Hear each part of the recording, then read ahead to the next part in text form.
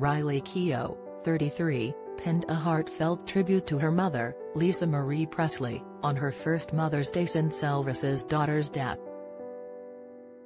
The actress took to Instagram to share a throwback picture of herself as a baby in her mom's arms while her dad, actor Danny Keough, 58, hugged her.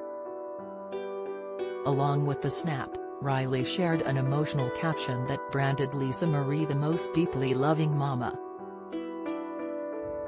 In view of her 1.1 million followers, Riley wrote, "Lucky to have had the best and most deeply loving mama I could have asked for." Fans of the Runaways actress rushed to the post's comments section to send her their support on the special day.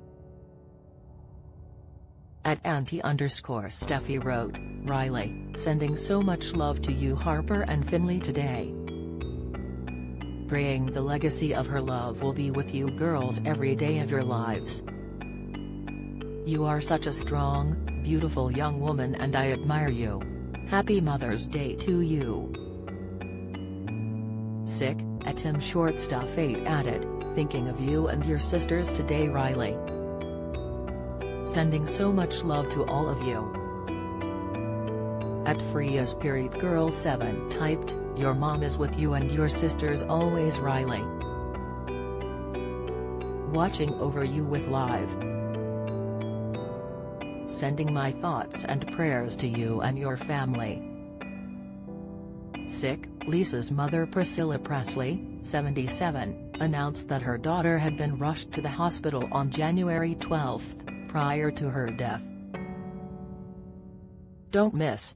Les Dennis takes savage swipe at ex-wife Amanda Holden's sexy Paris pics. Latest, ITV may lose Holly Willoughby if Philip Schofield not taxed, says Dan Whitten. Update, Billie Piper and Daisy May Cooper lead red carpet looks at 2023 TV BAFTAs. Pictures, shortly after Priscilla's initial Facebook post, her publicist made a statement confirming Lisa had passed away.